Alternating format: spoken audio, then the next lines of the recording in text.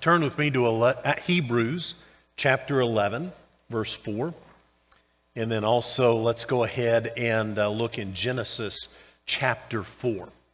Hebrews 11, verse 4.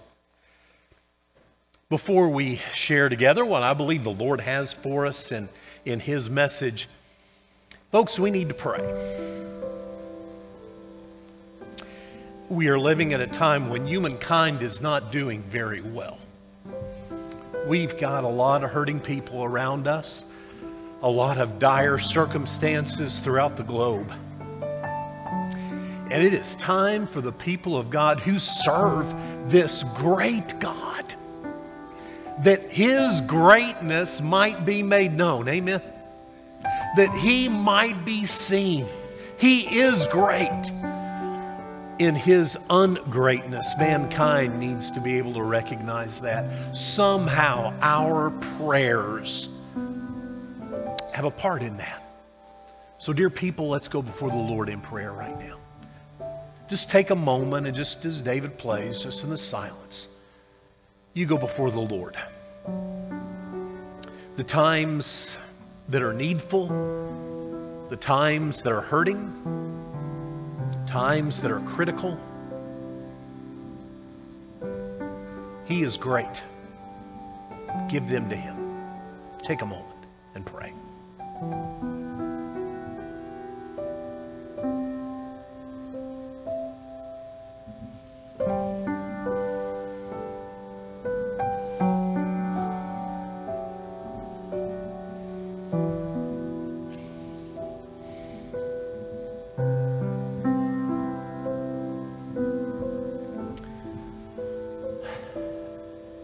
How great You are, oh God. We can't fathom it. We can't understand it. We come to You by faith. Not because it makes sense, Lord. Not because it somehow fits in a spreadsheet or in some kind of an essay. But rather, Lord, simply because our hearts know by faith. We don't see it, but we understand it by faith. And so, Father, by faith, we ask for Your greatness to be made known. We come before You, praising You, exalting You. And Lord, we pray that throughout this world, You would be known for who You are. Your wisdom and Your power might rule the day. Lord, we pray for so many different areas, so many different things. Lord, our friends in Louisiana are scared right now. Even as we speak on this beautiful day, we realize the storm approaches, if not there already. Destruction, flooding, it seems imminent, Lord, taking place even as we speak. Lord, I pray that right now, that child, that mother, that senior adult would find the answer to their fear and they would see You in Your greatness. Lord, keep them safe. Lord, protect them. Lord, allow the storm to pass. Oh, Father, when they walk in the sunlight once more, might they understand who is the one who gives it. Lord, Your greatness upon them this day. Lord, throughout our nation as people battle with pestilence and disease, some we know, some we don't, Lord, whatever it is, Father, You are greater, You are bigger, You are more, You are greater, Lord. And Father, whatever we do in our midst, might You be the one who shows Your greatness in this dire day.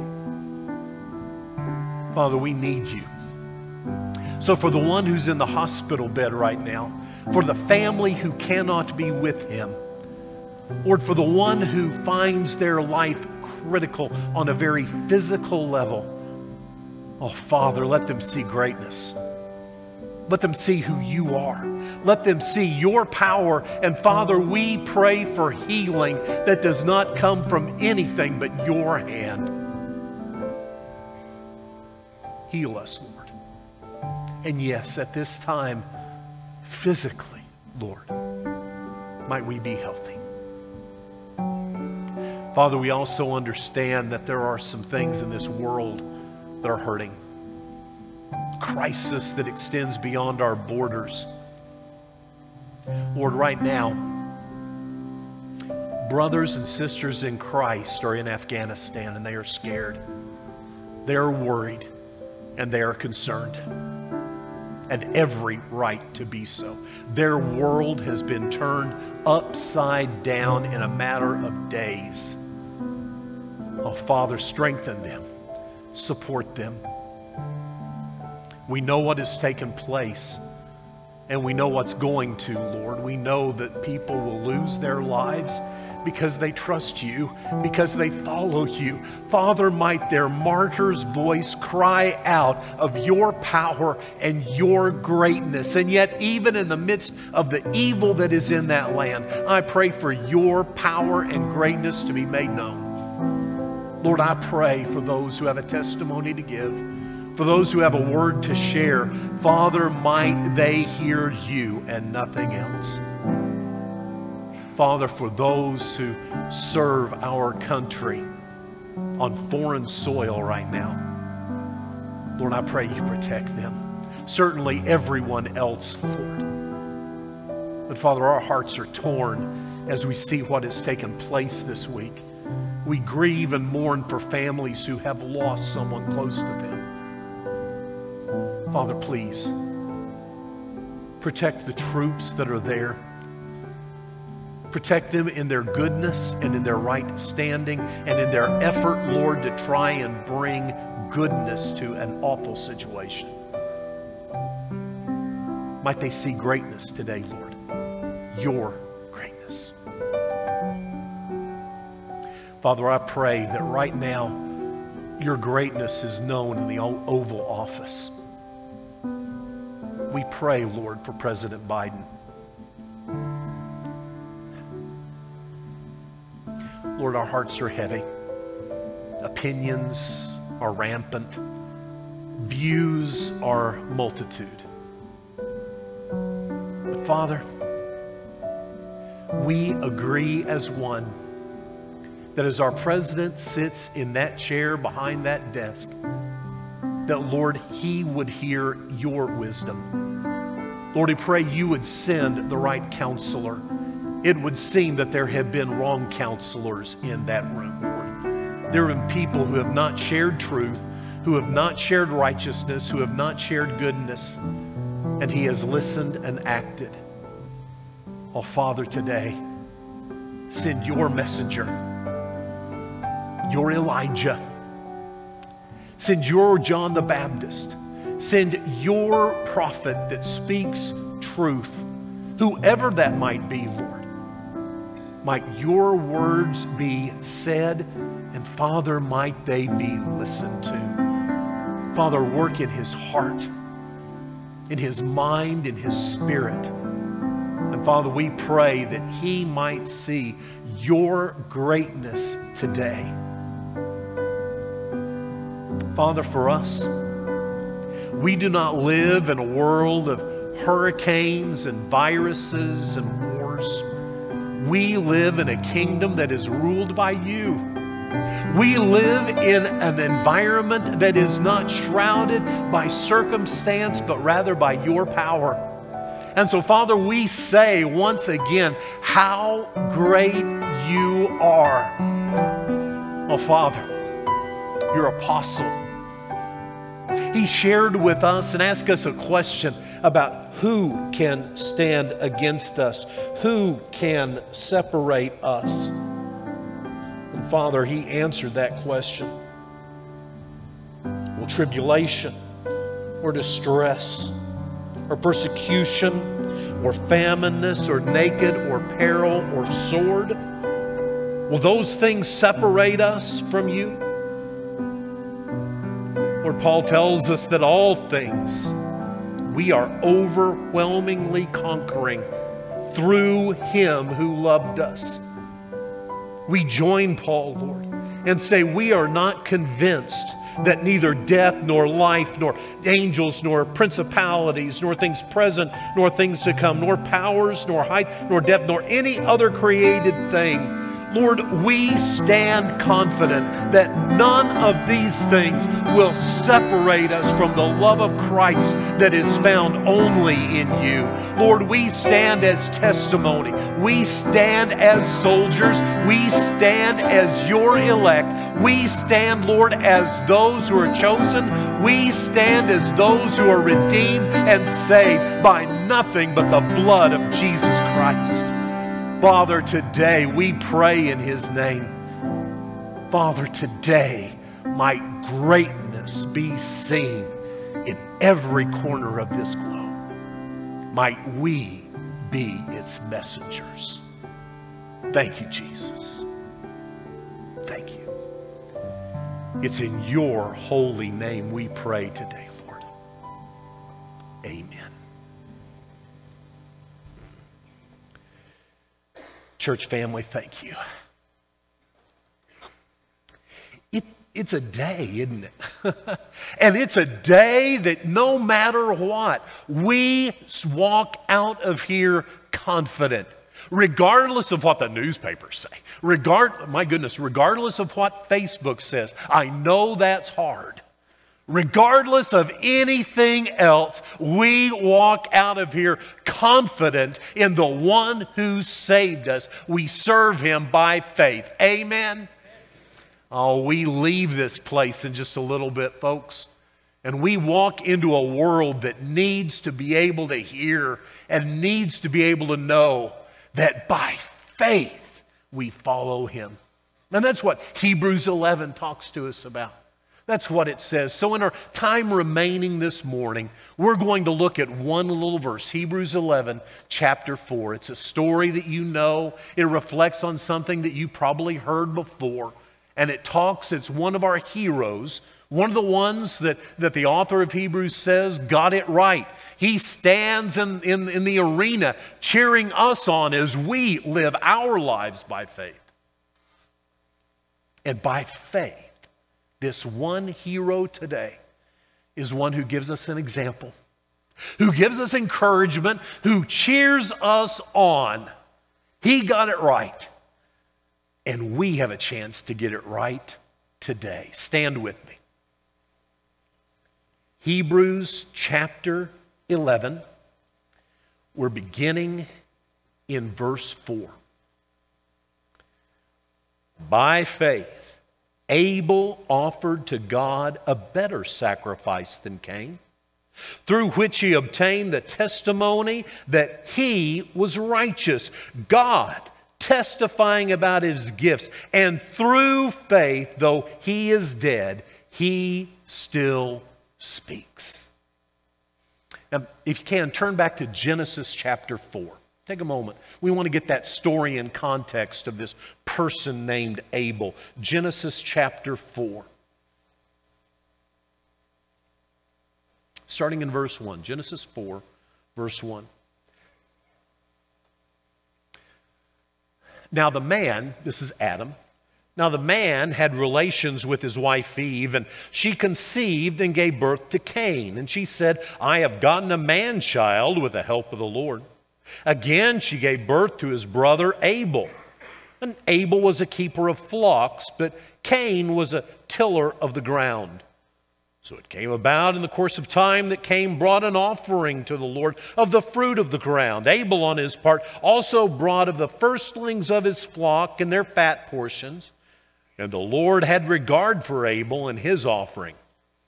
But for Cain, and for his offering, he had no regard. So Cain became very angry, and his countenance fell. Thank you. You may be seated.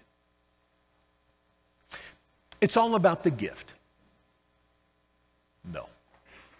It's all about the condition of the heart of the one who gave the gift. That is what gives it worth. That is what gives it something of value. It is not so much the thing itself as it is the one who gives the thing, the one who sacrifices the thing, the one who offers the thing. We're getting ready to experience the Christmas season. It's 117 days away, by the way, just in case you were wondering. Well, you know, there's that quandary every year that this holiday inflicts upon us because we're supposed to give something, only they aren't gifts, they're presents. Because we decide the present based upon the person and we put value on the present. You know, that this is a coworker, and so I kind of have this limit here. This is a family member, so I kind of have this. This is my, you know, it goes up a little bit. We determine the gift based upon, well, you know, what our relationship is. And then we have that horrible moment when they give us their gift first, and they have spent twice as much as we have on our gift. We have blown our understanding of the formula, of the paradigm of gift giving during Christmas time. Woe is us. Well, we know the game we play. We know how that goes. Friends, listen. If we're not careful, we're going to consider our gifts to God in the same light.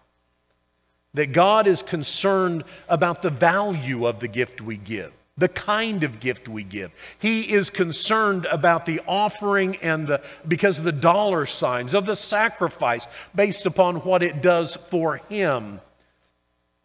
But Hebrews comes to us and lets us know it is not about the gift. It is about us. It's about who we are. You know the story of Cain and Abel. You know that these first two children of creation, brothers, eventually brought gifts. Abel brought gifts from his labor, his produce, so did Cain. Something about the gift, something about the what was taking place. Abel's gift was received, Cain's gift was rejected. Cain didn't like it very much. He got angry and he got upset, and in the process killed his brother. When found out, he was exiled. We understand that the story is very simple. It raises a lot of questions for us. Hebrews gives us the real meaning of the story. It answers the real questions that we might have about what kind of gift are we going to give God?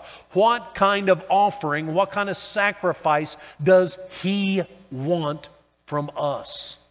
Just tell us how much to spend, Lord. You just tell us what it's supposed to be, and we'll do that, and we'll go along our merry way. Well, we need to understand a few things that this little story teaches us and helps us as we understand even a little bit what it means to serve Him out there. This is not a stewardship, give your money kind of message, by the way. So you can go ahead and begin listening again. This is not one of those, okay, write the check kind of thing. There might be an aspect of that you need to listen to, and by all means, I hope the Lord speaks where He needs to speak in your heart about that. But this is about something far more than that. The sacrifice, the gift, the offering that those who live by faith give to the Lord. Faith leads to sacrifice. Write it down. Faith leads to sacrifice. Sometimes we think of our relationship to God as a contract. God, I will do this and you'll do that. God, I will be faithful in my money here, and you're going to bless me with money over here. God, I will go ahead and go to church here, and you're going to go ahead and bless my time over here. God, I will show up on Sunday and pray, and on Sunday afternoon, you're going to let my team win the football game. You laugh, maybe a bit nervously. Folks, that whole idea, that theology is called the Word of Faith theology. It's an idea that says that God doesn't want anything but for us to get money and house and relationships. God's greatest desire is for us to be happy. It is a theology that is preached and taught by people like Joel Osteen, people like Joyce Meyer, people like Kenneth Copeland. It is a prosperity gospel. It says that we give what we're supposed to, and now God is obligated contractually to go ahead and give us what we want. The word of faith theology. Isn't it amazing that the word of faith theology has nothing to do with faith? Has nothing to do with what it is to live by faith and walk by faith. It is merely a way, a process, a formula for me to get what I want, or for a televangelist to afford a new airplane. Friends, if anything, Hebrews 11:4 tells us that our relationship to God is not a contract.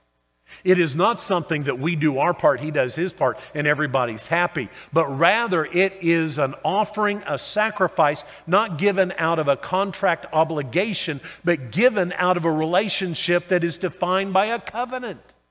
That it is not, I don't give so we'll have a relationship. I give because we have a relationship. Do you hear that distinction, folks? It is the idea that says that I am giving to God not so I can get something out of Him, but because He has already blessed me beyond measure. That's why I give. All of us know what it is to give to get out of trouble. Husbands, you ever bought flowers for your wife? Don't say amen to that.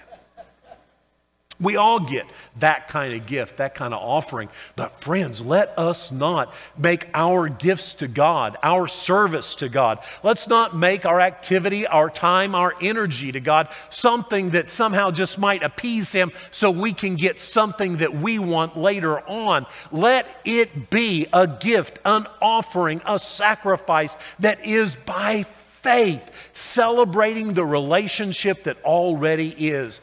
Brother Dave, but what about when God's angry? What about when God is wrathful? Shouldn't I give Him something that will somehow let His wrath subside? Shouldn't I go ahead and give a little bit more because of, after all, I've done something kind of wrong this week. If I put a little bit more in the offering plate, so to speak, maybe God will feel better about it and He'll overlook it. Friend, listen, that is horrible theology. That might put more money in the offering plate, but it does nothing for your relationship to God. Let me tell you, there is only one offering. There is only one sacrifice. There is only one gift that changes how God looks at you, and that is the sacrifice of Jesus Christ. Only through Him, only His shed blood. His is the only sacrifice of atonement. His is the only sacrifice that creates the relationship to begin with. That's the whole point of the book of Hebrews, by the way. The whole idea of Hebrews is looking at past attempts of sacrifice and saying those are inadequate. That the only sacrifice is the one offered, as Hebrews talks about, by this great high priest, that it's only through Jesus that we hope to have anything of a relationship with God. Hebrews 9:12 says, not through the blood of goats and calves, but through His own blood, Jesus entered the holy place once for all, having obtained eternal redemption. Our eternal redemption. You want to get right with God. It's not found in a checkbook. It's not found in teaching a Sunday school lesson. It's not found in giving out tracts on the corner. You want a right relationship with God. It is only found at the feet of Jesus. By faith. And then that faith leads us to give as we continue to grow in our faith. Faith leads to sacrifice. And faith leads to personal sacrifice. I want you to notice that Abel gave who he was. He gave of the results of his work, of his produce. Cain did the same. The gift you give is because God has already given you. He's already given who you are and what you do. And the gift you give is something that shows your relationship to Him through what He has already done in your life. That was Abel's great testimony. God, you have given me the flocks. I give you back the first that I've received. I give you, I sacrifice to you, I offer to you that which expresses what you have given me. Cain had that very same opportunity. You're going to listen to some folks who tell you that Cain's sacrifice was rejected because it wasn't a blood sacrifice, because it didn't follow the sacrificial code that was in place. The problem is there wasn't a sacrificial code in place until the book of Exodus, folks. Cain offered a gift, a sacrifice. The problem wasn't the sacrifice. The problem was Cain. The problem was his heart. That it wasn't given out of relationship. It was given out of pride. It was given out of standing. It was given out of, look what I can do. Evidenced completely by his response when that offering was rejected. He wasn't brokenhearted. He wasn't in despair. He wasn't questioning, confused. He was angry. And he got violent because of the anger. The sacrifice that he offered was all about him and nothing about the God that he offered the sacrifice to. Abel is the one who took what he had and gave it to the Lord, expressing a relationship, and he was counted righteous in his heart. Not because the sacrifice put it there, but because there's something about this first child of creation, second child of creation, that somehow said, God is more important than the gift that I give. And we face the same thing. For we give of who we are. We don't give a blood sacrifice this Sunday. I mean, I've checked. There is no burning altar out there for us. Now, for the block party tonight, there will be a griddle cooking hamburgers, okay? That is not what we're talking about. We're talking about the fact that this sacrifice that we give is not found in goats and bulls. It's not found in those kind of sacrifices. It's found in God giving us and us celebrating our relationship to Him by faith, giving back to Him that which He's made. You have been gifted. You have been placed. You have been put where you are in your circumstance so that God can use you. Your act of service, your act of love, your act of worship is that offering that comes back to Him, not so that you might curry favor with Him, but that you might celebrate who He is in your life. He's a figure of Chisholm Heights Baptist Church that many of you know the story. Many of you know who he is. Some have been part of come into the family since he went on to be with the Lord. His name was Leonard Reeves. Y'all remember? Some of y'all remember Brother Leonard? Yeah. Brother Leonard was our head usher. Whenever he was talking to you, he'd always kind of look through his bifocals a little bit down his nose at you so he could get you, trifocals I think, so he could get you in the right focus. The problem was that Leonard was not exactly a man of big stature, so many times he was looking up at you as he was trying to look down to be able to see you. He was a man who knew who he was. He told stories many times, especially the later years. He told the same stories about his service in World War II and those kind of things. Leonard was a man who'd been part of our church for a very, very, very long time. But even before he came to our church, he had service. And for Brother Leonard, that was being usher. Beyond a shadow of a doubt, Leonard knew his calling. Leonard served as usher. For decades, the man served as usher. More than once I had a conversation with him as we were talking about some different things and talking about the things that need to be done. And invariably he would make this comment to me in one form or another. He would say, Brother Dave, I can't preach a sermon. I would probably think that, yeah, that would be extremely difficult maybe for him. Brother Dave, I can't sing a song. Okay, I would take his word for that. I don't know, but he says he couldn't sing a song. I really can't teach a Sunday school lesson. I don't have a lot of money to give. But the one thing I know I can do is that I can meet somebody when they come into the house of the Lord, and I can give them a bulletin and a smile and a handshake and help them find a place to be seated. I can't do all those other kind of things, Brother Dave, but I can be an usher. Leonard got it, you know. Leonard's one of Chisholm Heights Baptist Church heroes, Hebrews 11 kind of hero. Oh, he had stuff. I mean, you know, he didn't walk a few feet above the ground. I never saw a halo over his head or anything like that. But he got it. He understood that his offering to God was the very best of what God had already given him. And he stands along with Abel to let us know that our faith leads to sacrifice, and it leads to a personal sacrifice. What you got? Where's God placed you? What's He put you? What will your faith give? And that faith leads to significance, to meaning. The gift that God, all of us have received gifts that we don't want. And sometimes we experience a rather new thing that has at least a new name to it. It's called regifting, where you hang on to a gift that you really don't want, and then you give it away at the next party or something like that.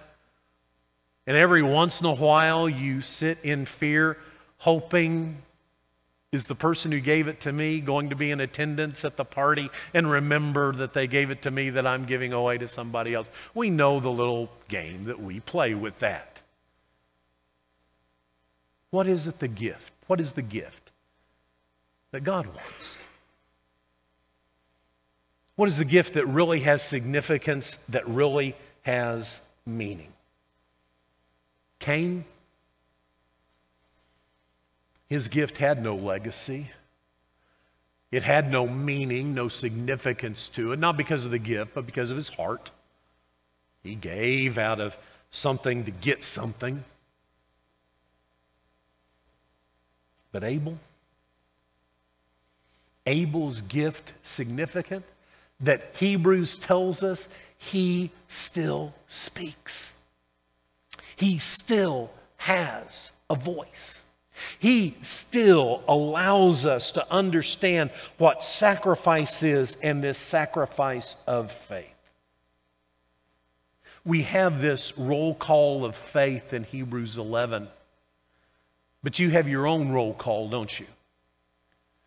You got your own group of people that have made a difference in your life. A group of people that their gift has been significant. And they might have gone on to be with the Lord, but they still speak. I venture to say they still speak because they offered, they gave by faith. Me, I'm blessed. I've got a lot of people I could put in that list. Mr. Dill, a Sunday school teacher. Dr. Huff, an English professor. Isn't it amazing how some of our heroes aren't heroes at the time, we don't think? It until we get away from them, we realize just how powerful a hero they truly are. Thank you, Dr. Huff. I think of Dwayne Gooch, the businessman, deacon. I think of Sandy Stark, a neighbor, a deacon. Yeah. Men, and there are plenty of women in that list as well, who have given their time, their love, their care, their energy, their dollars, by faith. And somehow, they spoke. And I promise you, they are still speaking in my life today. And that leads us to the question, what kind of voice do you have? Your gift, your offering, your sacrifice, will it speak after the cash is checked? After the check is cashed, I'm sorry. I knew that didn't sound right. Will your gift, that was profound. Let me back up and try it one more time, folks. Will your gift still speak after the check is cashed?